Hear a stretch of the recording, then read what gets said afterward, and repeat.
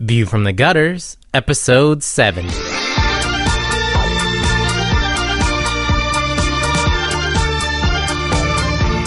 Welcome to View from the Gutters, the comic book podcast where each episode we discuss a collected edition, trade paperback, or graphic novel, and then recommend and vote on the book for the next episode.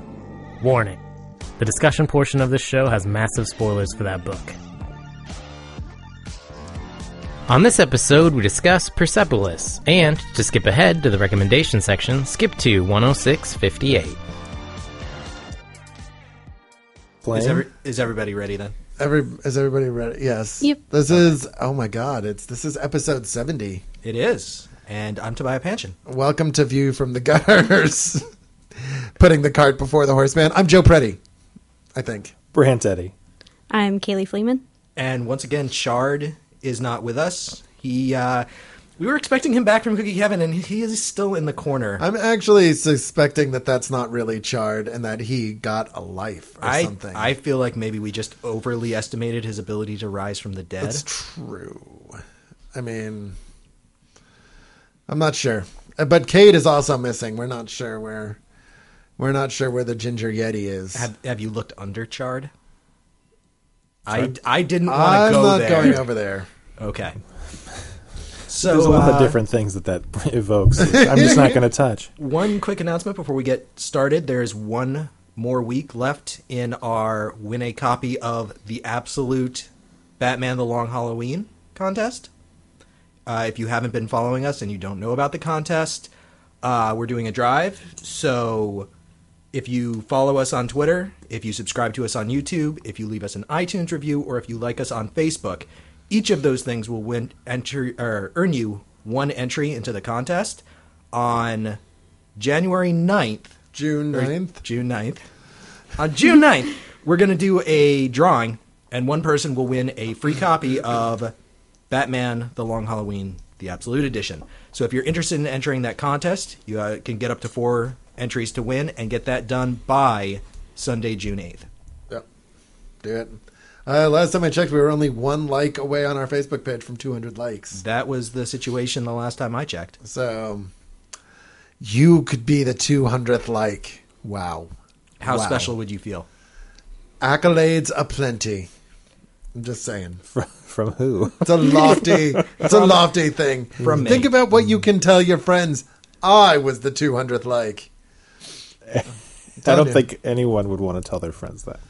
I was the 200th loser to like this page. I don't know. I hope I win like a comic or something. This is why we don't want to have Kaylee on the show very often, because she refers to you, our beautiful, wonderful listeners, as losers. It's just, I don't know. I'm just not a fan of most people, so I just assume that they're all disappointments. Wow. That's, I think I want to argue with you, but I can't. I've worked in customer service for too long. It's just... Well, and Kaylee worked today, too, and she works at a restaurant as a waitress. Yep. That's just not a recipe for having a good opinion of humanity. No, it's really not. So but rest assured that the rest talk of us about love you. something incredibly upbeat and optimistic. Persepolis. Persepolis. Yes. And Joe, you pitched Persepolis. I did. Do you want to start us off? Well, I'm going to first counter by saying I do find this. I mean, it's difficult to read at times, but I do find it optimistic. And I actually am really interested to hear what Kaylee has to say, since I'm sure people get tired of listening to me talk every once in a while. But also because I was really interested in her. This is the first time she's read it, so... Mm-hmm. What did you think, Kaylee? I really liked it. I studied a lot of like Eastern religion and stuff in college. And so it was interesting to me to see like where you're not viewing it at like viewing religion or like a culture as an outsider. You're viewing it as somebody who's like a part of it, but who also wants to change it because she's a revolutionary and her parents are revolutionaries. It's just like this long history of like wanting change. I just thought it was really cool to kind of see this where it wasn't like, look, it's this cool exotic thing. It was, this is the norm. This is my life here. And these are the things that's wrong with it. But also like my life is kind of awesome at the same time with certain things. Like, I've got a great loving family, and like, I did go to a really good school and things like that. You know, it was really cool. Oh, sorry. It was really cool to kind of see it from an insider perspective. Yeah, it's definitely very interesting to get a look at a society that we hear a lot of propaganda about from the powers that be within our own society, and actually get to see it from the perspective of somebody who's a part of that society and who's growing up in it. And for them, like, it is the normal, even as it's changing in all of these really kind of terrible ways. There's always that sense of normalcy that asserts itself as they adjust to the changing situation and the landscape within their country, where it's like, oh yeah, now we got to wear the veils. And like, that's a part of life. That's part of the game that you have to play just in order to succeed. And at first I thought, oh wow, this story is really interesting. Like, how horrible must it be to live in a society where you have to like do all of these things and play all of these roles, and there's all these games that you have to go through in order to just to get by in your normal day. And then I thought to myself, is our society really that different? I mean, no one's gonna cart you off to prison in the middle of the night and whip you and leave you in an unmarked grave with all the other political dissidents. But there are still a lot of games that we have to play in our society in terms of acting as society insists that we should in order to get along. And if you don't play that game, like, there can be significant consequences for you, especially as somebody who's not white, not male, not Christian. Yeah, the interesting thing for me about this book, I love that in the intro, Marjane Satrapi talks about how there's a lot. One of the reasons she wanted to do Persepolis was to show people her homeland, the place where she was from, in a much more realistic way than a lot of people, a lot of Western people understand it. You know, we have a very one-dimensional idea of what Muslims do and what Islam is in this country, and I think she really, I think that in and of itself is a huge obstacle to tackle in a book. And I think to tell the story of your upbringing and to tell it as well, this is the second time I've read it, and I'm really kind of floored by the way she manages to tell her story. And it really avoids a lot of the traps of the biographer, which is kind of falling into sentimentality, this whole best of times, worst of times mentality that can really taint a narrative. Well, it feels very conversational. It does. She's very, as a lot of people that have lived through terror and a lot of people that have lived through upheaval, she's very matter of fact about a lot of it.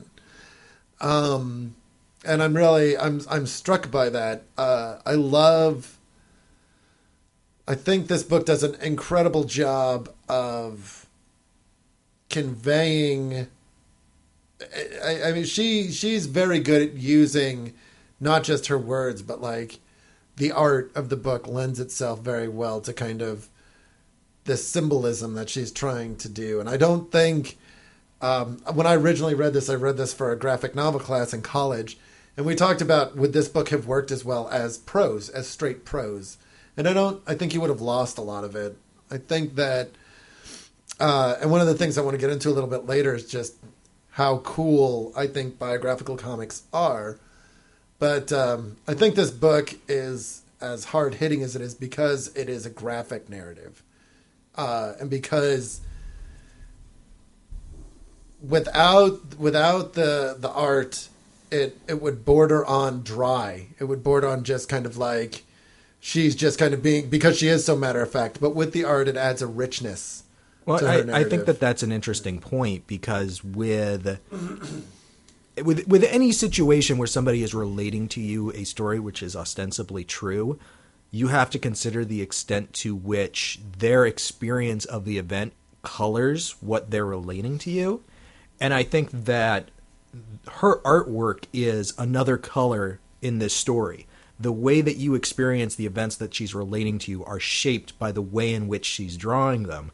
And to a certain extent, the cartoonish nature of it makes it feel a little bit more like you don't get bogged down in kind of the horror of the war. Like, it feels lighter because it's cartoony. Yeah. And I think kind of the same way that Mouse does. Oh, absolutely. And Mouse is obviously dealing with something kind of even more horrendous than what Marjane went through, you know, with the Holocaust and all of that. And you kind of get that even starker contrast between, oh, look, there's cartoon mice, and oh my God, the horrible things they're doing to it. Like, I don't think that there's that extreme of a color on this, but it is something that I considered when I was reading it. Like, how much of what we're being told is her relating her experience versus this is what actually went on. Well, and especially a lot of the things when she was a younger child. Yeah. I think that like Mouse, this one of the things that is interesting to me about this book is that it is a multi-layered narrative. On one layer you have her story, and on the other you have the story of the country she is from and the changes it went through and you're seeing them through her eyes. So of course, you know, I mean, that's, I think, what gives it this is not journalistic in any sense. This is personal. This is a very personal. Memoir. Yeah, it's a memoir. So, and in that way, I mean, some of the hardest parts of Mouse to read for me are reading about Art Spiegelman's relationship with his father and how strained it is at times. And some of the hardest parts of this to read for me are her, especially when she is a child, trying to kind of like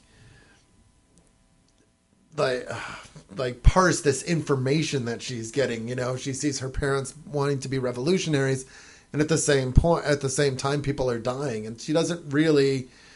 She knows what that is, but it's not something that she identifies with on an emotional level. You know, she sees the revolution as this kind of great and glorious thing because she's basically parroting her parents at that point. I just think that some of the I think it takes a talented author to pull that off, to tell a multi-layered narrative in the way that Marjane is doing in this, and in the way Spiegelman does in Mouse. That's fair. Brent, you've been quiet thus far, and it seems like you were looking for a moment to get a point in. You look quite wistful over there as well. I do look wistful. This book has a lot of different things to talk about as far as how it uses its various tools.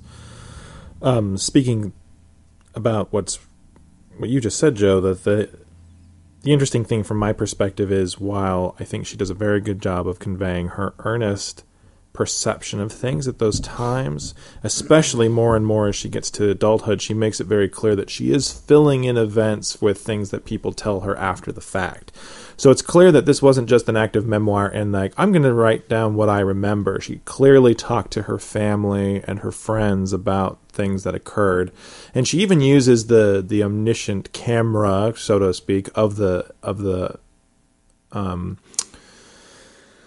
art to help convey things that she wouldn't have awareness of at the time. Really, one of the strongest examples that just has burned into my mind ever since I first read this is she's relating the story of how she met her first husband, and she does two things in that little vignette. One is that during the panels of basically showing time passing and her soon-to-be husband are kind of lost in conversation, she actually draws the hostess looking at the camera, getting mad that she can't seem to get them to come to dinner. Like, she intrudes in one panel and says, it's time for dinner. She comes back 2 panels later, and like you can see that she's mad and she's looking at the reader. And then the other thing that Marjane does at the end of that little vignette is say, I found out later that the hostess wanted to hook this guy up with her best friend. This is why we're not friends anymore. And she basically never talked to me anymore. So she does insert other pieces of information that are not purely her experience, both visually and through prose. And I think that also shows a level of investment in the attempt to kind of create a more complex narrative than just, this is what I remember. Yeah. Which I think gives it a humanity, an additional layer of humanity. Absolutely. It's immersive is what I feel this book is. And it's immersive in a way that I think is difficult to do in prose because you cannot language. I've always felt that manipulating language itself is a far, far different thing. And you have to, I almost wonder if the reason I'm able to connect with this more is because the art is so personal.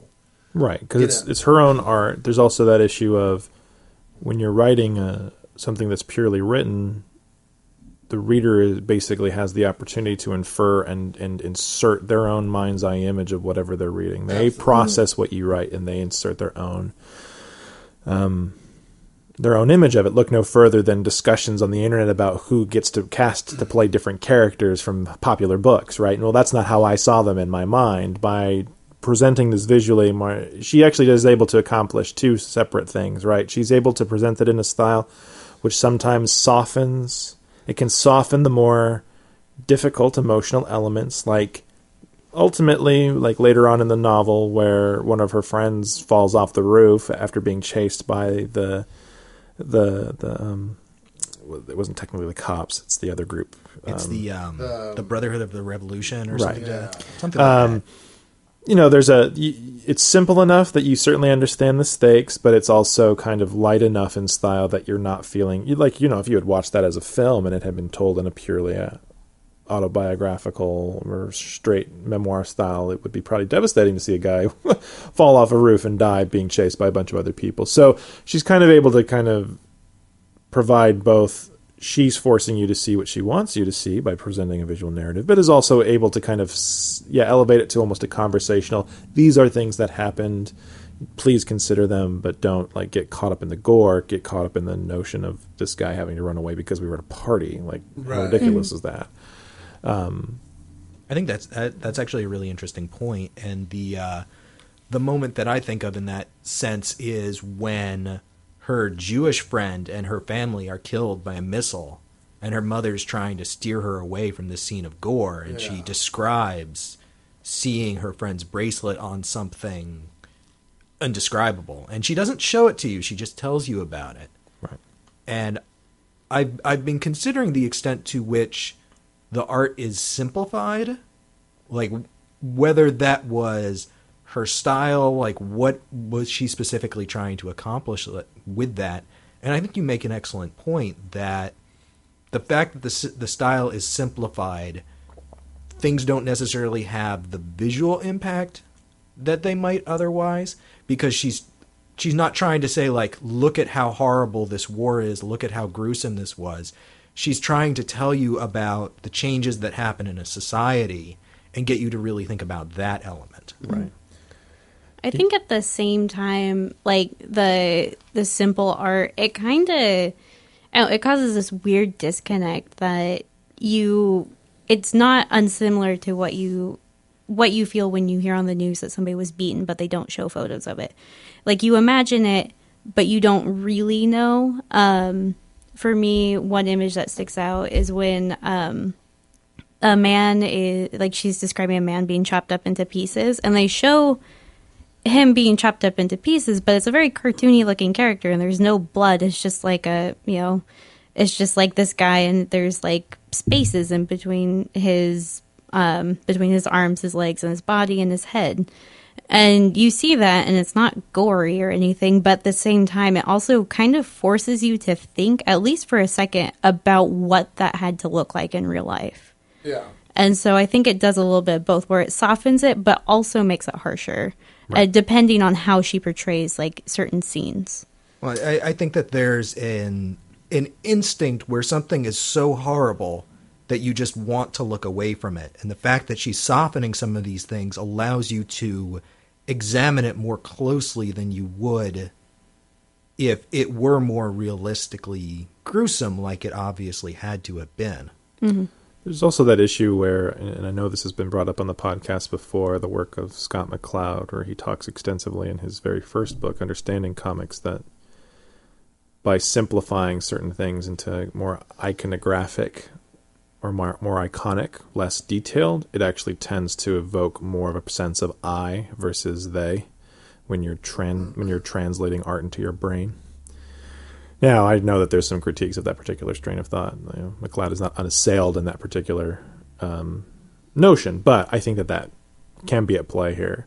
And I have to believe, based on the vignettes she describes within the book itself and what we know from the book and elsewhere, if you look around, what her level of education is specifically in graphic arts, that if she wanted to make something much more graphic and detailed, she probably could. Especially since this is not a text that was, being dictated as far as timelines, the need to publish under a monthly model. She could have taken as much time as she wanted if she wanted to present that in a different, more elaborate style. So she clearly thought that this style would have a particular emotive quality to it. Yeah. Mm-hmm. Well, I think that's a good point, that you want the art to speak for itself, but you want, especially in something like this, when you're relating events that happened, you want the art and the narrative to flow together. You don't want one to be too. You don't want people caught up on the gore, like, is that a hand? Is that a charred body? And for me, it makes it both more terrible in some ways, but also much, much easier to deal with. The scene where she's talking about the theater burning down, and you have these kind of like fiery kind of people, like forms, and then they're kind of like transitioning into these like flames that are going out of the building. I mean, to me, that speaks much more powerfully to me, not just of what happened, but of her age when it happened, and how this is how she thought about it. This is what her brain kind of conceived of.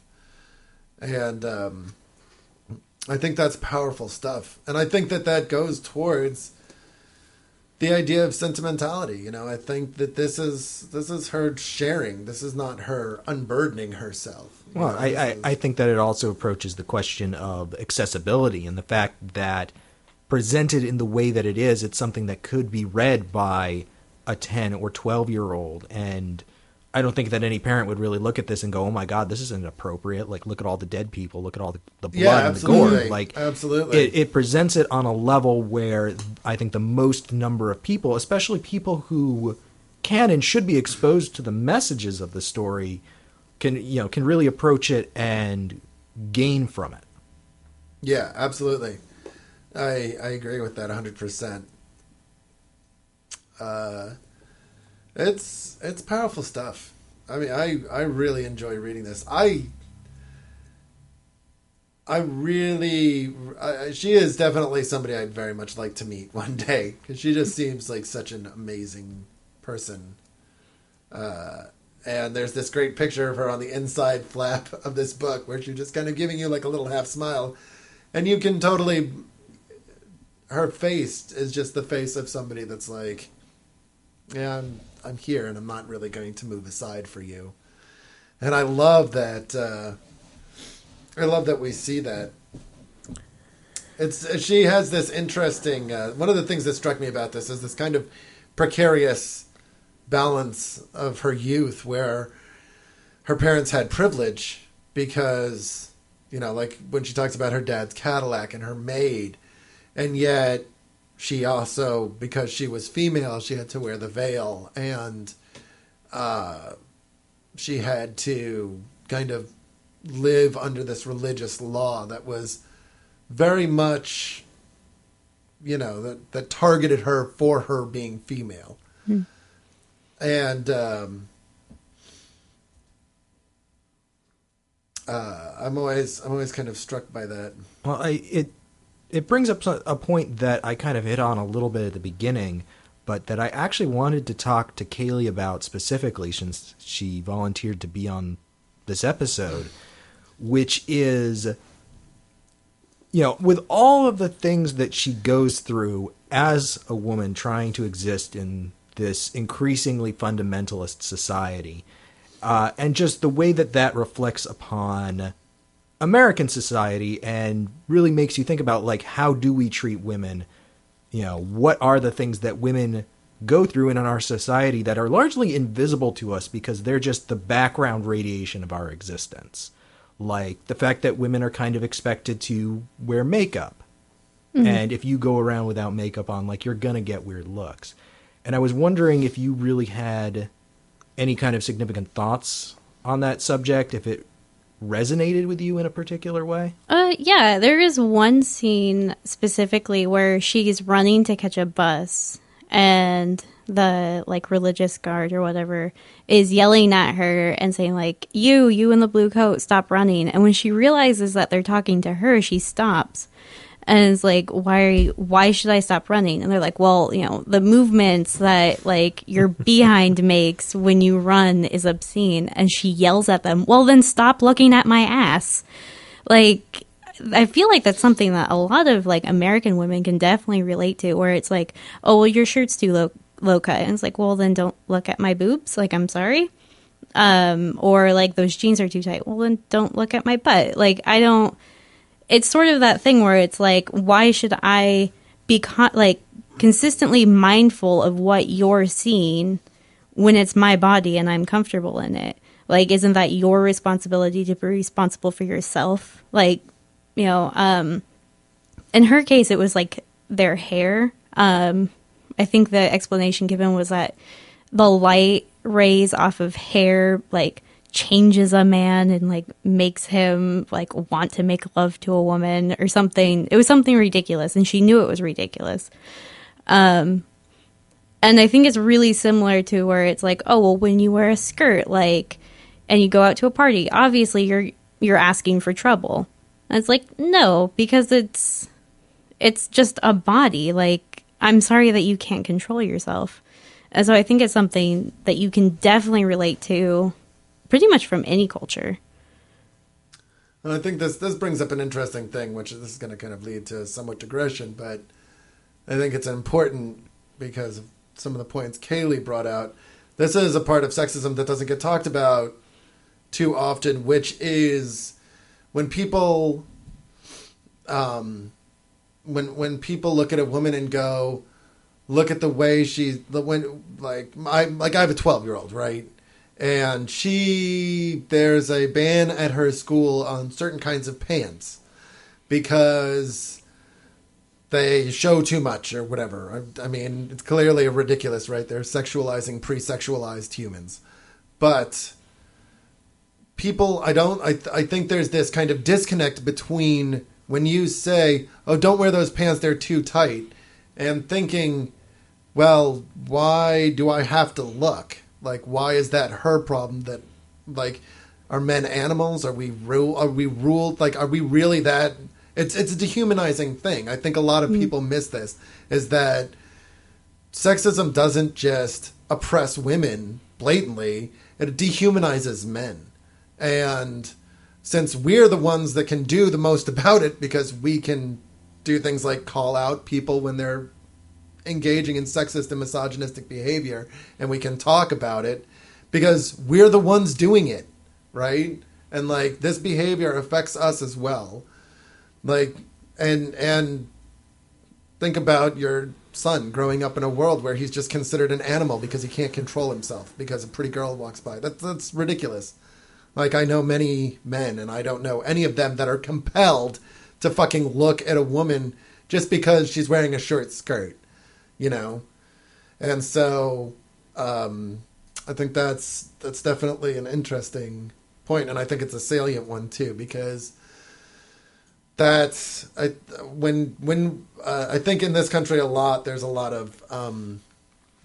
of thought about the burqa and about the way that Muslim women dress and about how that's kind of a form of oppression. And I guess it's oppression it's certainly oppression if they don't want to, but what's oppressive about it is not that they wear it, it's that they have to wear it, because men have no responsibility in that culture against the way they act towards women.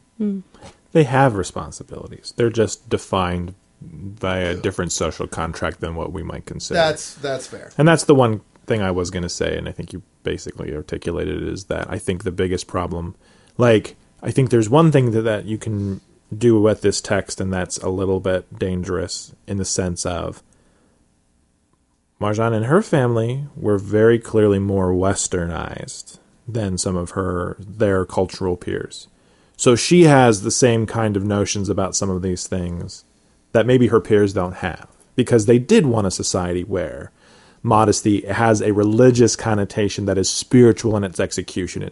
And that's the one other problem with talking about some of these religious contexts, is that when it becomes an oppressive force, that's a problem no matter what religion it is, especially for those of us who prize things like independence, liberty, and democracy. However, there are a number of people who choose to abide by that religion's scriptures because they think it actually elevates their existence and is a part of an important religious discourse. So in some ways, it's important to understand that while this text has a lot of different layers of meaning to it, and can even stand in some ways as a metaphor for the struggles of Iran as it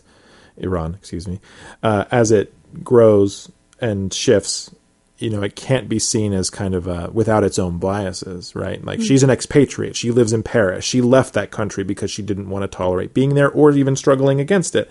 So in some ways, she was a revolutionary only to the point where she was more interested in living her life the way she wanted to versus participating in her culture. I'm not putting a value judgment on that. It's merely a statement of fact. That's just how she chose to interact through it. I mean, I don't blame her. I'd be in the same situation. I'd be on the first boat out of there. That's fair. So yeah, I think but I mean, I think that's the power of that of this story is, how often, and that's how I ran into it. I ran into this in an academic context first. And it was used as a text to promote conversation about, I know Tobiah mentioned this earlier, like, Iran is a country that we have a very antagonistic relationship with, when reality on the ground is that there's a lot more that's in common between the middle class of these two countries than probably not, outside of some of the specific religious scriptures. But I mean, America already has its own problems chasing its tail on that issue. Like, we're so fractured. How can we really honestly look at another country and be like, what's wrong with those guys? Yeah. And that's kind of the point that I was trying to get at, is that it's almost othering in a sense, that it's easy to look at this work and go, oh, those wacky Iranians with all of their repression of women, how terrible are they? Right. And it's harder to turn that around on yourself and go, what are my biases? What are the, controls that are built into our society that I'm not necessarily paying attention to? And I think it's important to really meditate on not just the specific forms that the repression that this regime is that it's putting upon its people, not just look at the specific forms, but look at the general types of controls and go, how is this reflected in my life? Right. Well, and the problem with both cultures is zealotry. It's the unquestioning adherence to a system that perpetuates oppression, rather than any system needs upkeep, and the people are responsible for that upkeep. And I think that's the most interesting thing about this work, is that the theocracy that basically took over Iran was started by people that had the best ideals, right? They had the best motives. They wanted, sort of. I mean, but they were revolutionaries. They were trying to change their country for what they thought was she makes best. the point that there were really two groups of revolutionaries, right? And one kind of ate the other, which is not uncommon. And the other thing, I think she does a very good job of kind of stating rather matter-of-factly, but not really pointing any fingers at. I mean, she states them as fact, doesn't really spend a lot of time meditating on in a I hate the West sort of way. She does a very good job of illustrating that part of the reason this all happened, like the war with Iraq, for instance, like it wasn't exactly like there was a lack of interference from outside powers. She's very clear, like her when she comes back and her father's talking about the 8 years that Iran and Iraq are fighting with each other. It's like, well, the Western powers were giving weapons to both sides. This was so devastating because imperialist or former imperialist powers were giving us all guns to shoot each other with, like, And I think that's nice. That's the other nice thing that humanizes it, is that those were just realities on the ground. She makes it clear as far as how she presents things that it wasn't like a lot of people were running around being like, "Oh my God, I hate all Americans." It was just like, well, let's be honest, those guys did kind of interfere in our day-to-day lives. That might be why we have some emotions around those folks. some very deep-seated, difficult emotions. Yeah, I mean, I think this book is an eye-opener. I think it does a great job. I think she does a good job of doing what she set out to do, which is humanizing the people of Iran. Well, I think that it's a very important work that needs to be widely read. Oh, absolutely. Especially, we spend so much time, even on this show, talking about very escapist, very fantastic things. Yeah. We talk a lot about superheroes or science fiction or fantasy, and there is a power inherent in the comics medium that really doesn't get acknowledged as much as it necessarily should. Well, and this is one of the big reasons I wanted to bring Persepolis, is because we do talk a lot about escapist works, and even when they're slice of life, there's something escapist about them. Biographical comics, I think, are a sect of independent comics that are incredible, and I think it's an incredible way to tell your memoir, because I think that, as I've tried to articulate this episode, and I don't feel like I've done a good job at it, prose, I think, leaves a lot up to you. Like, you're reading another person's words, but you are, as Brant said, you're kind of filling in the gaps mentally. And when art is I believe that art is a personal thing. I don't really care what kind of art it is.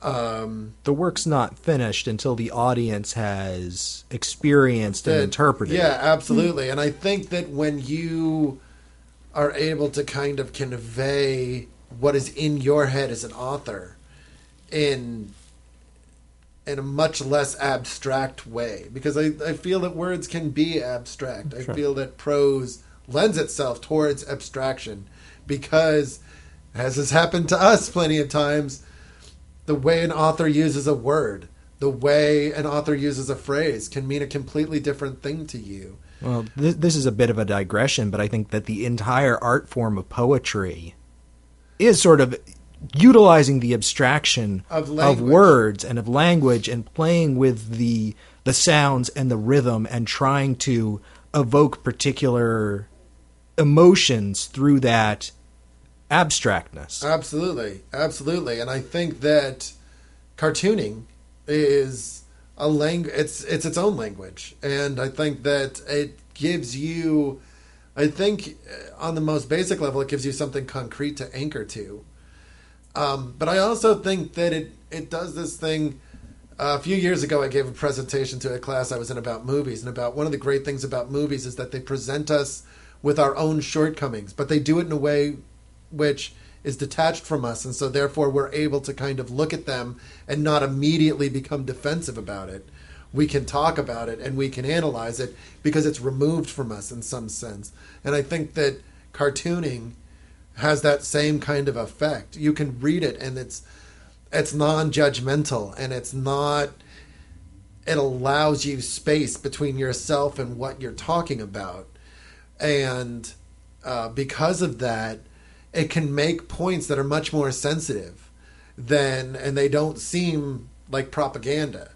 And I mean, you see this, like, even the great, like, propaganda films of the early Soviet Union, like this, all movies in the Soviet Union were propaganda, but a lot of them are also incredible works of art. Not all of them. Well, not all of them, no. But some of them were subversive, patented as propaganda. Okay, But that's fair. That's fair. Yes. Okay, all of them were intended to be propaganda. I will. there was a master vision provided by the commune, Yeah. or in master notes. And later there are plenty of Tarkovsky's work is pretty. Fuck him. There I go. I just won my pretentious points for the day. That's Gennady Tarkovsky, right? Yeah, Dexter's totally. Lab? Samurai Jack. Yeah. No. I'm totally spacing on his first name though. He did Solaris, which is one of my favorite difficult movies to watch. I am, just for the record, being intentionally obtuse there. No, he totally is. He likes to do it to see if he can make me have an aneurysm. But I think I'm a big fan of this. Like, I'm a big fan of Harvey Pekar, and I'm a big fan of. I love Persepolis. I love Mouse, even though Mouse I need a week to recover after reading it.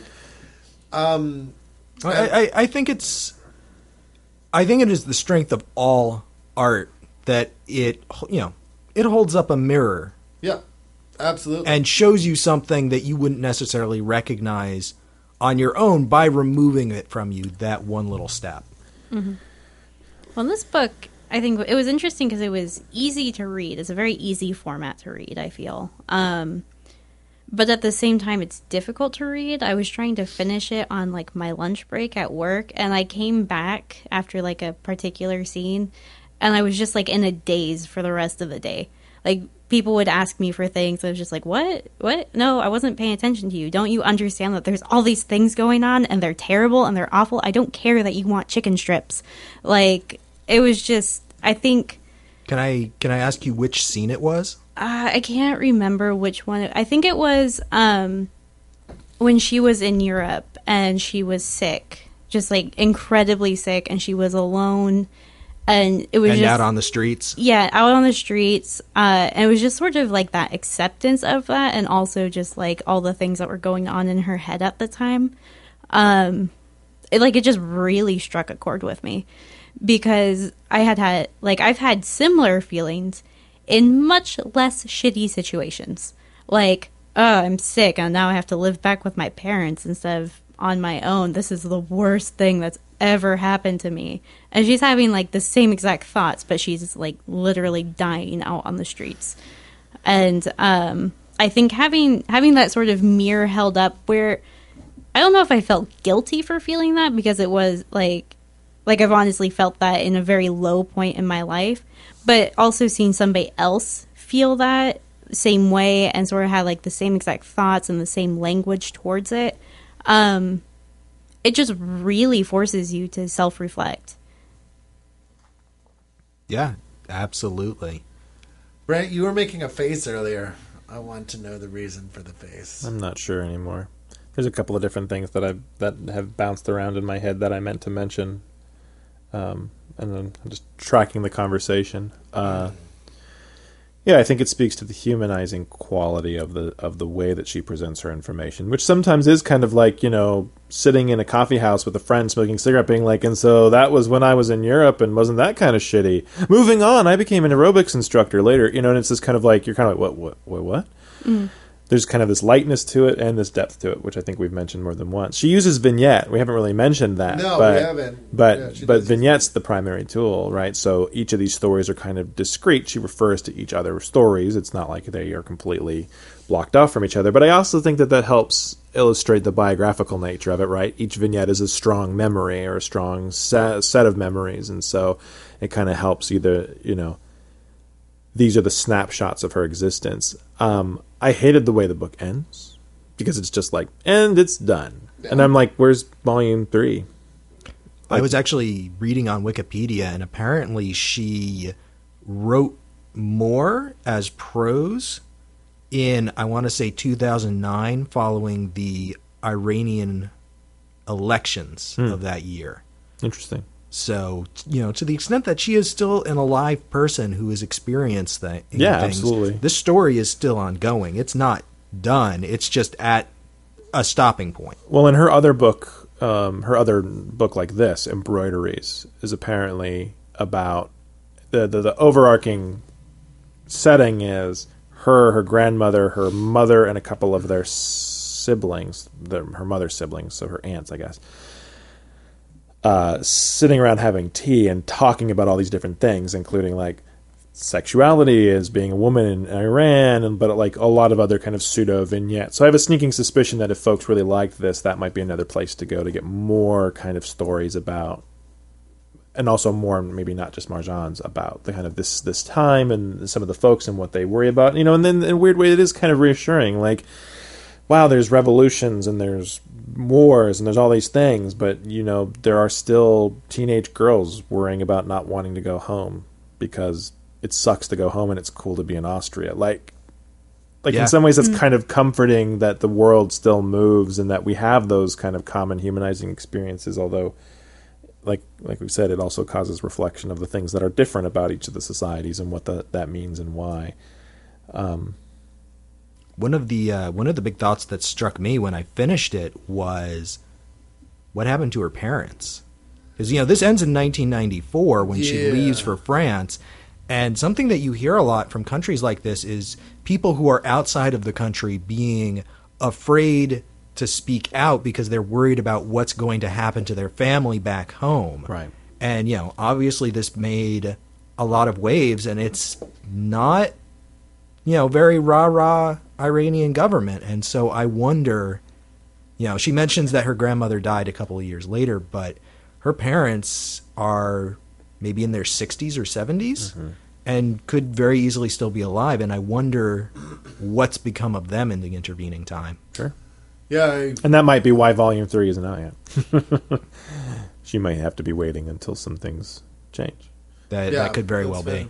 To completely derail things, or actually to button hook them all the way back to something I wanted to do. One of the reasons I had a look on my face was because while I find... So what I'm about to say, I have some big caveats attached to, because sometimes there's lots of navel-gazing conversations in art about art and what art means and is and does.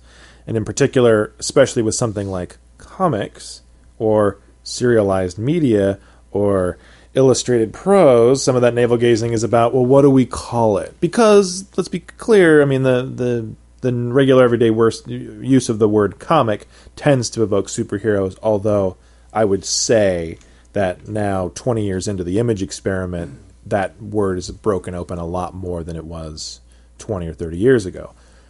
Even with the substantial independent comics movement that there was, cartoons, I like serialized media as a word, just because I think it does manage to kind of cast the web out on all of the different forms and formats they can take. You can include newspaper strips, the stuff that the indie guys were doing in the 60s, 70s, 80s. Indie people, not just guys. I like sequential art. Yeah, sequential art is also another one. Cool.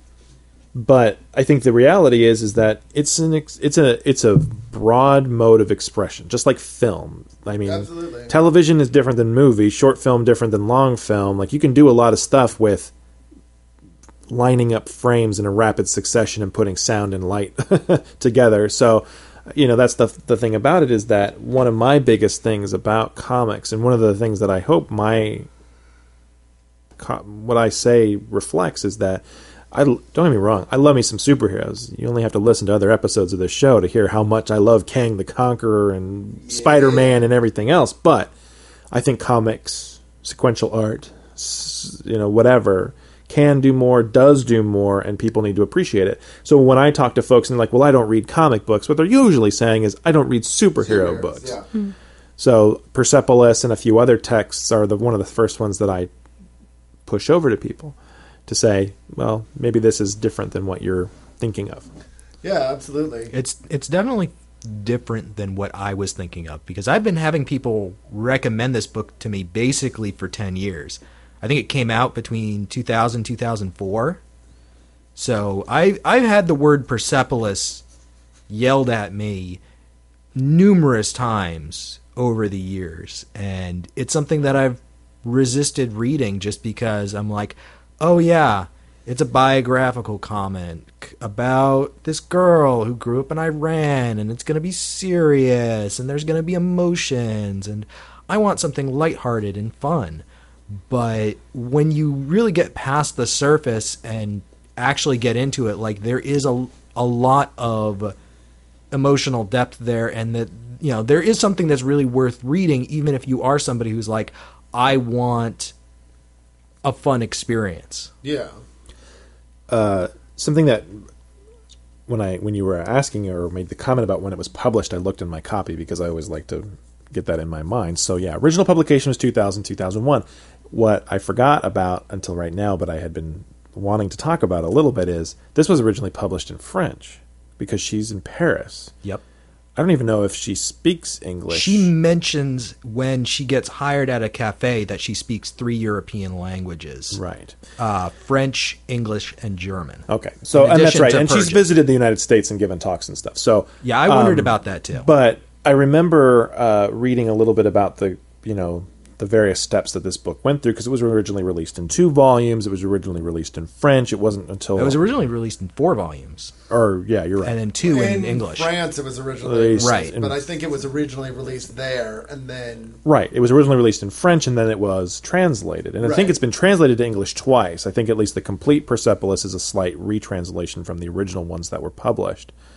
And I wonder, to a certain extent, just there are other comics from that time that are autobiographical and deal with non-superhero related material, but European comics, the general impression I've always gotten is that Europe is much more accepting of the comics medium as something other than just for children.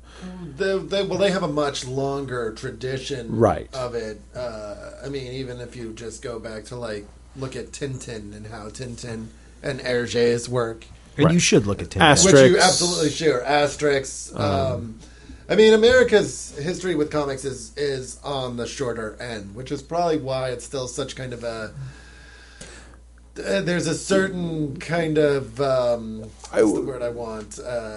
Stigma. Well, attached yeah, to keep it. in mind also there was this weird kind of, because America with its, we had cultural revolutions, the Comics Code Authority being a perfect example of a cultural revolution that basically kind of cut this medium off at its knees. Yeah, mean, I can't remember the guy's name who led to the Comics Code Authority being a thing. Oh, yeah. But the reason why comics are primarily superheroes was because that was the genre that was kind of allowed to survive because it was the Silver Age. Like, it was cartoony and fun and not serious. And there was an entire tradition of romance comics and war comics and horror comics and all of these things that didn't get published in the United States for decades because of the Comics Code Authority. And that was at the seduction heart of the innocent. indie comics movement too. Was dealing in a lot of those topics. I mean, Right. And part of the reason why European comics and Japanese and generally Asian comics are different from American comics is because they never had that moment where all of these other genres were kind of just killed off, Oh, no, and they just had absolutely. this one thing. Well, yeah, I mean, Wortham and the whole Wortham, that's it. Wortham. Frederick Wortham wrote Seduction of the Innocent, and he was a man. He gets villainized a lot when the truth was that he was kind of thrust into the spotlight by a bunch of very conservative people. He did not have the expertise to talk about what he was talking about. He did not have the training to make the claims that he made, and I think he really got swept in it and up in it as much as everybody else did. And so that's a pretty dark point. an opinion piece that got taken as scientific, for lack of a better word. Well, yeah, he worked in like a boys' home or something. He was not. It was essentially like an orphanage. Yeah, I mean, he was not a research scientist. He was not somebody that had, and he kind of. I really honestly think he got swept up in it as much as everybody else did. But yeah, there were like supermarket protests where housewives would go to their local market, fill their carts with like meat and eggs and milk, and then take them to the front of the market and say, if you don't get rid of the comic books, I'm just going to leave this here. And when it's just one, that's one thing. But when it's 20 or 30 and there in the 50s, you didn't have mega markets like you have now. You had little mom and pop places that would represent a significant loss for them. Like, what are you going to do? So comics were relegated to the newsstand. And that definitely took a place where there was a wealth of things to read and diluted it down to very non-offensive, straightforward superheroes for a very long time. I mean, until remarkably recently, comics were still shipping with the Comics Code. Well, yeah, but I mean, as early as the 70s, that kind of started to mean less and less, despite it having being present on the front. Yeah, the Comics Code got changed. Like the Comics Code itself got changed numerous times. Well, as time moved on, in the same way that the Hays Code was kind of people started ignoring it a little bit, and then people were like, "Oh, okay," and then the MPAA was kind of founded and stuff like kind of progressed from there. But one of the biggest things that sort of changed and allowed for more genres within comics too was a shift in the way people viewed influence. It used to be, and this was specifically when Seduction of the Innocent was written, there was a sort of a magic bullet theory where anything that a child watched or read or saw would directly influence the way that they acted. If they saw violence on TV or read it in a comic, they would act out violently. There was no other factor. It was obviously whatever media that they were consuming. And it wasn't until fairly recently that people, and this is still something that people argue about all the time, that is like, well, no, it's how they were raised, what they're seeing, who's explaining what they're seeing to them, what is their school life like, what mental illnesses do they already have, do they even have a mental illness, or are they just misunderstood, so I think that really, like, understanding communication like that and understanding, like, how the human mind works really allows for people to kind of delve further into darker topics and explain it and bring it to a light that was not allowed before. Well, and being a parent, I understand the drive to, like, we've gotten onto a digression real quick, but I just want to say this real quick. No, this is fine. Being a parent, I understand the idea that if your child is behaving in a way that you don't understand, the last thing you want to do is go, how am I contributing to this behavior? And the thing is that, I mean, aside from the fact that sometimes kids, when kids are teenagers especially, they're trying to find their way, they're trying to figure out who they are, and that's going to be a certain amount of pushback. You've seen it, like, in the 50s it was comic books, in the 80s it was metal and D&D, now it's video games. People are always fucking looking for, to give you an example, when the 5-year-old burns down the trailer, it's not because his parents left a lighter where he could get it, it's because he was watching Beavis and Butthead, right? Now, Occam's Razor tells us differently. Occam's Razor says he fucking was playing with the lighter and he set something on fire. Period. Right? Like, that's... whose fault is that? Now, was that a deliberate act? No. People make mistakes. Like, it could have been. And it very well could have been, It depends. There's a lot of different factors. And children get into fucking everything, well, especially when they're 3 and 4. And realistically, some children have behavioral conditions where they don't, sociopathy. They don't. That's also true. Some kids are just... I mean, there are a lot of different ways in which that could... All I know is that when I was 5 years old, my mom made me an Optimus Prime costume, and I grew up to be a robot. That's right. A gay robot. I'm the gay robot, sir. All I know is that despite years of training, every time I run around my house with a plastic sword yelling Thundercats ho, no one comes. That's despite my various... That's because you always do it while I'm in the shower. I mean, like, I'm ready. Wouldn't that make you come faster? Yeah, exactly. You would think it'd make him dry off and get in his Thundermobile and come to me, but no. Thundermobile? Yeah. Thunder Tank? Thunder Tank. Whatever. Hey. Apparently I'm a broken model because my parents bought me Barbies and threw out all my Batman toys, and I am still talking about comics. That's so sad. It is sad. We Thanks, Mom and Dad. Now that we have fully digressed. Yeah. Is there anything more that we want to say about Persepolis? Yeah, I think so. Bringing that whole conversation full circle, there is a much richer tradition of these kinds of these examples of sequential art. I like to stay away from that because I believe that while I understand the need for that kind of thing because there is this stigma attached to the word comics, I'll be goddamned if people want to be like, well, I don't read those because they're this. I'm going to be like, well, you're clearly talking from a very narrow view. Allow me to fucking share some of the shit that's outside of that view with you and expand your fucking horizons a little bit. Let's do it. And that's why I think that's the point of what some folks are trying to do is to create a new vocabulary to help that process. Yeah. It's not about catering to people's being narrow. It's about trying to find a good vocabulary to express the totality of what the medium is capable of. Which is fair. Like I said, that can get into some weird navel-gazing stuff where you end up fighting amongst yourselves and not actually proselytizing the glory of comics to other people. Which is why I want to stay the fuck away from it, because really, like, at the end of the day, I have little patience for people that would read sequential art but not read comics. Like, that's not all I know is yourself. That every 2 to 3 years for the last 15 years, I have seen literally the exact same headline somewhere, which is Biff, Pow, comics aren't just for kids anymore. Yeah, right. Literally that exact same headline.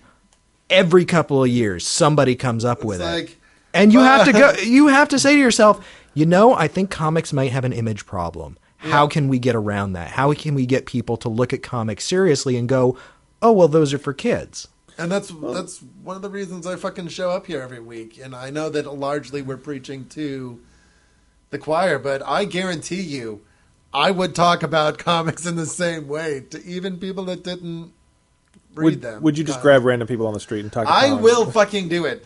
I have done it. I am there, man on the corner. Have you read this comic book? Yes, it's a comic book. Fucking deal with it, okay? And that's I think that one of the great things we get out of the 80s is this idea that really this medium is limited only by what you decide to do with it. And we are really starting to see the first steps of it moving into other forms where it really is fucking unlimited. And when you talk about shit like Homestuck, and when you talk about like your blog post on like Infinite Comics and Motion Comics and how they're doing it wrong and how you could do that right, that's like, that shit is right around the corner. And really, that's what I'm excited about, is that the medium only gets bigger. We only get more people writing. Less people are not writing. More stories are being told in different ways. And while I may not like all of them, the growth of the industry, the growth of the medium is such a good thing because it's just bringing more people in. And that's really the thing, is like, I get into arguments with Chard all the time about video games and about how he's being unrealistic because he wants everybody to play video games. And then I realize, well, I want fucking everybody to be reading comic books. So does that make me unrealistic? Or are we both just idealists that kind of like to yell at each other? Yes, that would be the case. I don't want literally everybody to be reading comic books because then I wouldn't get to be part of the cool kids club that reads comic books, like all of you are in. But then we'd just be able to say we were reading them first. No, because then we become weird hipster douchebags, and I'm not down for that. Some of us are already weird hipster douchebags in some way. I don't say it anymore, but I definitely think it. I'm not a douchebag. No, you're. I won't talk to those other things. You're a smarmy beard face. But he was into beards before beards were cool. Oh, I've always been into beards. Yeah, 2 years old, running around, little goatee, wispy thing. Are we good on Persepolis? Have we said everything that needs to be said? I have something to say. Okay. Yeah, why are you always trying to rush us? I'm just checking. Attention, listeners. Learn something about Iran. Learn something about other cultures. Go read this book. Yeah. It may not, even if everything we've just said makes it sound not that interesting, give it a shot. It's worth it. Yeah, fight against your there's a trend in movies these days to like present foreign lands as like, you're going to get some weird parasite, or you're going to get kidnapped and sold into white slavery, or you're going to get killed, or blah, blah, blah. It's largely bullshit. Learn about other cultures because it's a fucking rich... There's a whole goddamn world out there that is not you.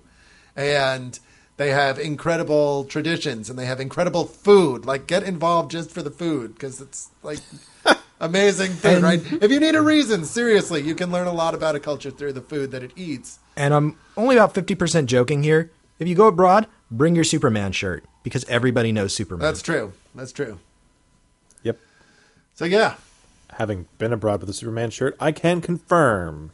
Having only ever been male, I can't confirm. I've never been female, and I've never had a Superman shirt. Oh, you're just... Every week you're giving me a shitty joke to go, to. You love it. No. Anyways, that was hilarious. I laughed. I don't care if anybody else did. I didn't. I found it offensive. Ooh. As a broad with a Superman shirt. That's just encouraging. It's a fraud. Kayla gets a point. But yeah, read Persepolis, learn about other cultures. I think that's cool. Read comic books. Tell your friends to stop being pretentious and read comic books. But read comic books before you tell them to read comic books, so you can be part of the cool kids. Well, club. absolutely. So that you can be pretentious that you read comics before they did. So you can That's be right. the most And pretentious. just which remember is that. important. Yeah. Absolutely. And remember, one day you'll be pretentious enough to have a podcast. Or pretentious enough to have been a long-standing comic book writer who then talks crap about other comic books, like Alan Moore. That's true. That's absolutely true. Well, when doesn't Alan Moore talk crap about anything? Top 10. Well, sure, he doesn't talk crap about his own stuff. Yeah. Well, no, but top 10 is actually oddly hopeful and fun. And sure. not full of, like, dark and death and, like, superheroes suck. That's my...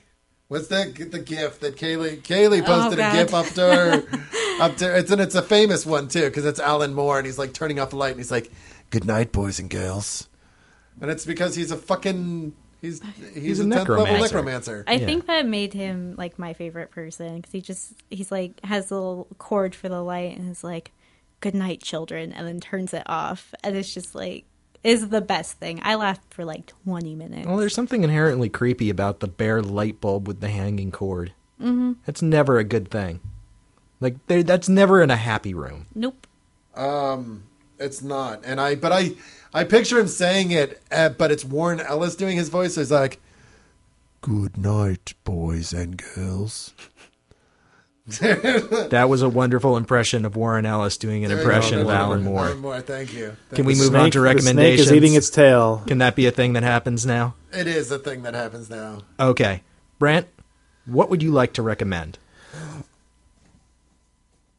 I love few authors in this world as much as I love Greg Rucka. I think we should read international spy graphic novel, Queen and Country, Operation Broken Ground, which is volume 1 of his award-winning series about British operatives doing British spy-type things. The reason that I'm particularly fond of this series is I actually came across Greg Rucka as a novelist before I ever got into his comics. And given my personal and family background, international espionage has always been something that I've been quite fond of and interested in reading about. And Rucka's work in Queen and Country is interesting for a couple of reasons outside of it's about British spies doing British spy things, is that it's very realistic.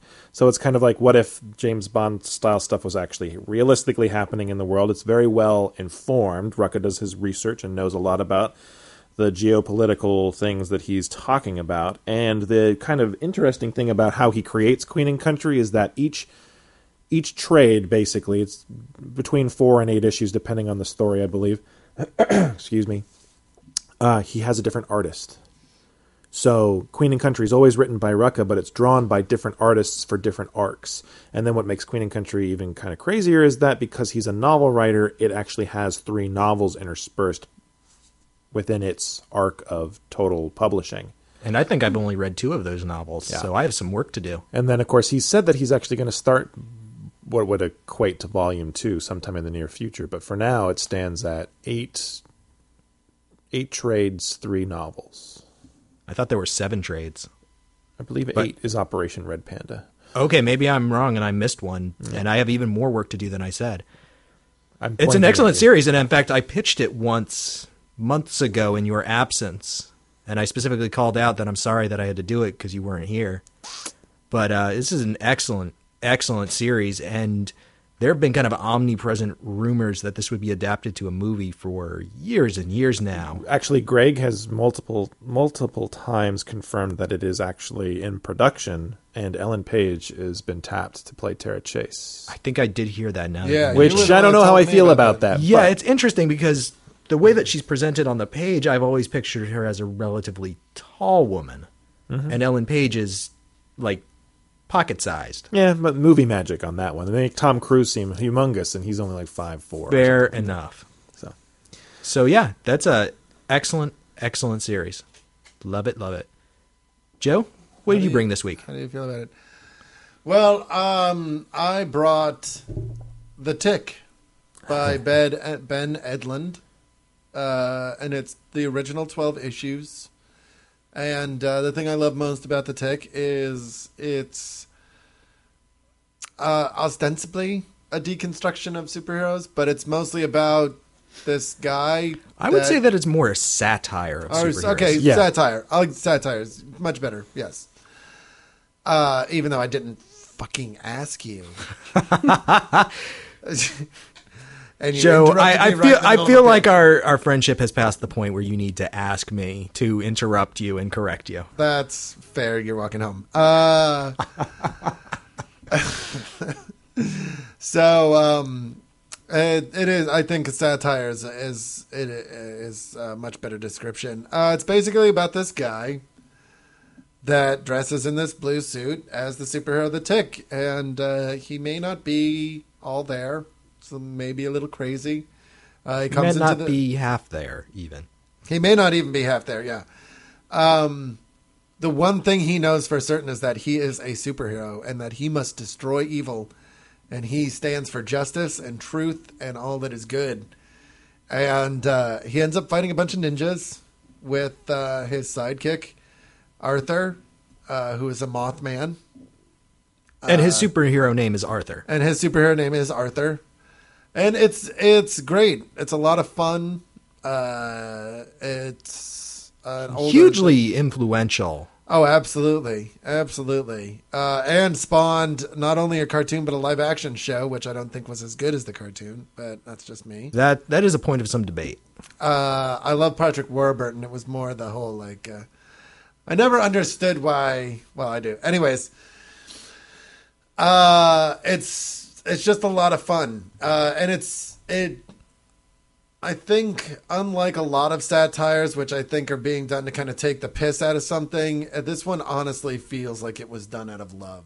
Like, there's a lot of love in this book, and it's a lot of fun, and it's honest. You know, it's like Ben Edlund is really good at kind of tapping into these really interesting things about what makes a hero heroic. And even if you're not familiar with The Tick itself, Ben Edlund personally, Oh, outside of The Tick, has had his fingers in a lot of pies yeah. over the years. Yeah. He was instrumental in Firefly.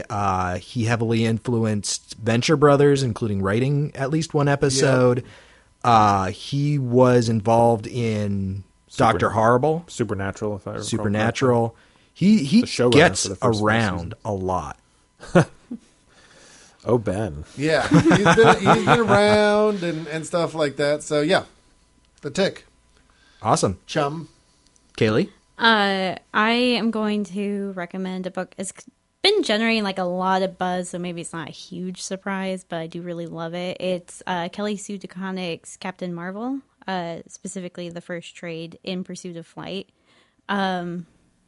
And I could go into like all the reasons why, like as a feminist, this book is amazing. But honestly, it's just a really awesome superhero, like kicking a ton of ass and just being awesome.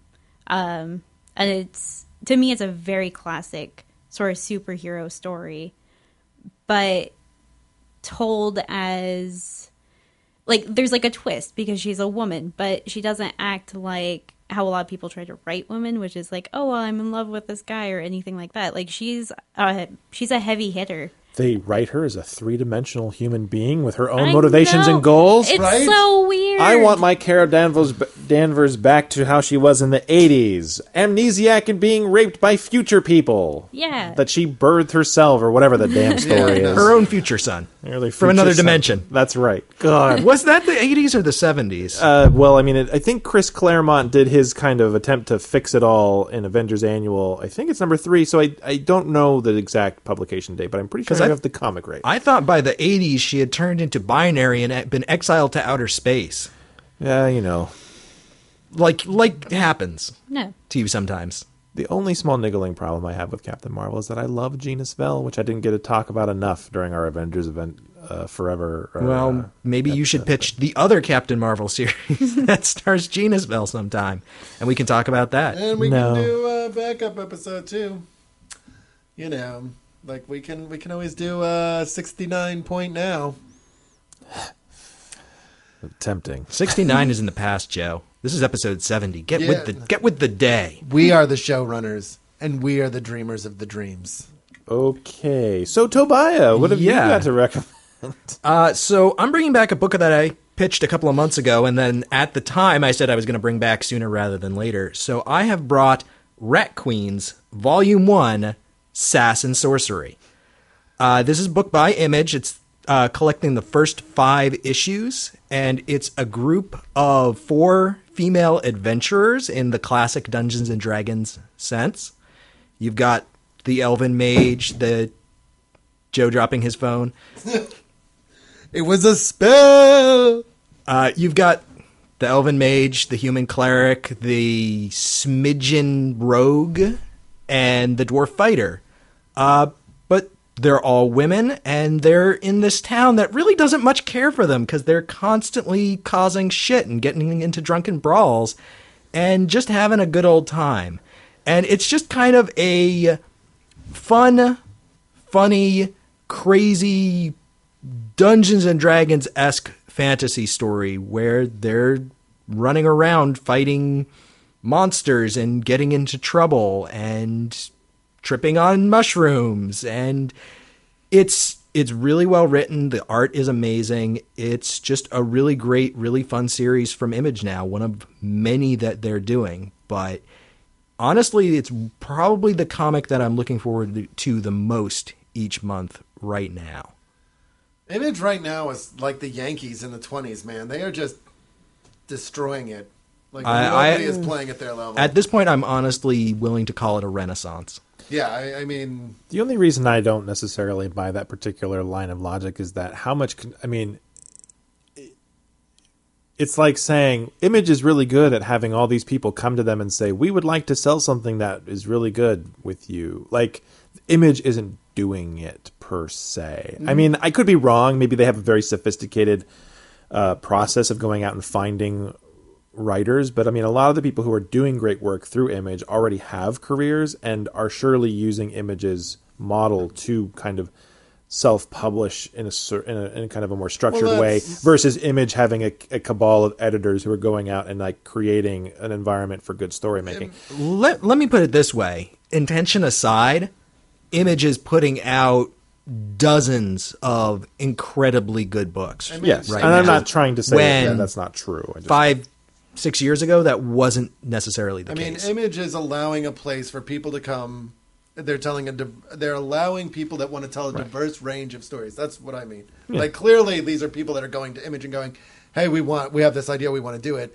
But I feel like there was a time when Image was, like most comics publishers, very much like, this is the kind of story we tell. And now they're much more, I mean, just the width and breadth of comics available through Image as a publisher right now is kind of astounding to me. Because, like, literally, fantasy comics, sci-fi comics, slice of life, superhero. On some level, there must be some kind of editorial discretion that goes into what are we and are we not publishing. Sure, I guess to a certain extent my skepticism is maybe that I think there's a big boom in creators wanting to own their work. I think for a really long time there was a big push by writers and artists to try to get themselves hooked to the big two because they wanted to be able to play in the big sandbox, and now there's we're now shifting to the both because of this, it rewards writers and artists more by them owning their own intellectual property, but because of folks like Robert Kirkman and some others who've managed to, kind of test the waters,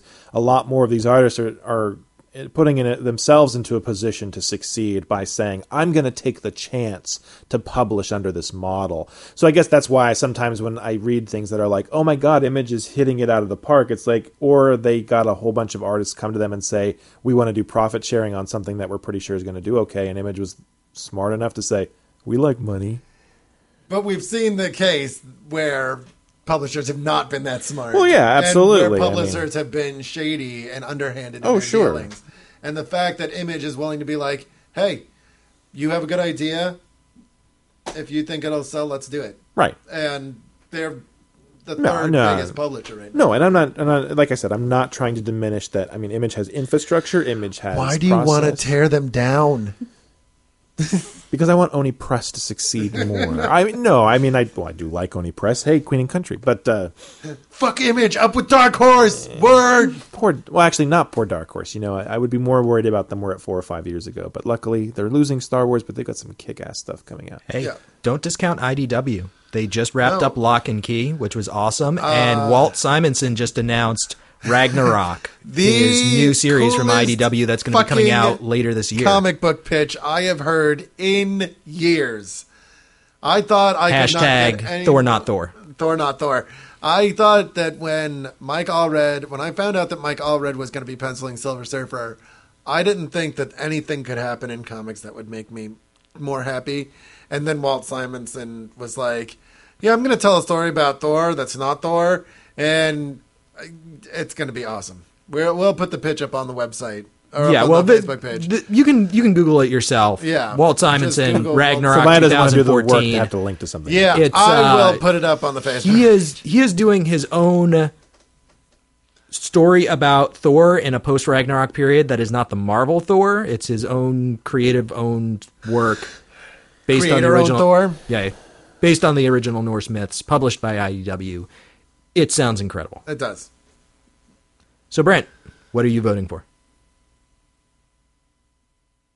Can you not? I totally forgot what the books were. No, I'm just trying to...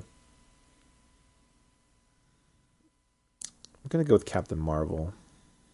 All right. Joseph? I'm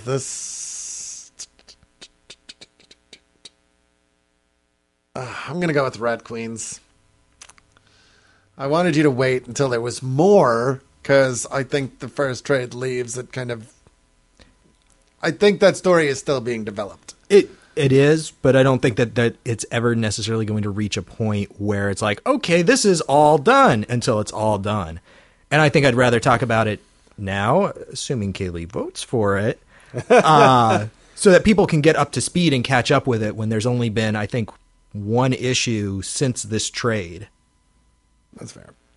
But it's really up to her to vote for what she wants to read. I am going to have to go with Rat Queens, because I think, other than Captain Marvel, that's been like my mostest favoritist thing that has come out in a very long while. So awesome. For the record, I'm going to vote for Queen and Country because I think that book rocks. I realized that I didn't even make this comment that we've already voted, so this is mostly for listeners as far as if you want. Greg Rucka has a reputation for writing, I think, relatively strong female characters. He does have a tendency to make them the new versions of a lot of male characters. However, because Queen and Country is his own property, that doesn't happen. But the main character is a woman, and so she's one of the first women in British... we mentioned Tara Chase. Yeah, I said it, but I don't think I explicitly mentioned that one of the reasons that I find this text so impressive is that I think he does a very good job about addressing the both Tara as a human being, and then also kind of making some comments about her what role her femininity and her being a female play in both how she's perceived and how she accomplishes her goals and what that means and why. Like, I think he doesn't shy away from addressing that, like, people don't treat her as an equal, even though she's clearly better than almost all of them, things like that. So hooray for strong female protagonists, I guess is what I'm trying to say. SFP? Indeed. I love how when Greg Rucka, real quick before we end, go ahead. Whenever there is an interview with Greg Rucka, one of the first questions is, how do you write such strong female characters? And his answer is invariably, I don't write strong female characters. I write strong, like, I think about what a character's motivation is. I think about who they are and what their goals are and what they want to do. And then I write them like that. And I'm like, that's it, right? Like, if you're doing that, then you're probably going to have a recognizable character on the other end of whatever you're writing. That's just called good writing. Totes for real. All right. So next week, Rat Join Queens. us next week for Rat Queens. And if more you haven't Slimy yet, Beardface. go do one of the many things that you can do to enter our contest and maybe win a free Bat book. I'm going to go enter right now. You're ineligible. God Because damn it. fuck you, Joe. Am I ineligible? Yeah, you were on the podcast. Yeah, so you are. If you've been on the podcast, you are not eligible. I'm sorry. He even considered following on Twitter. Now you shouldn't do it. Now that you've been on the show, don't follow. Don't like. Nope. Be an island unto Stay yourself. lost forever. That's right. All right. Bye, everybody. Love you. Ta-ta.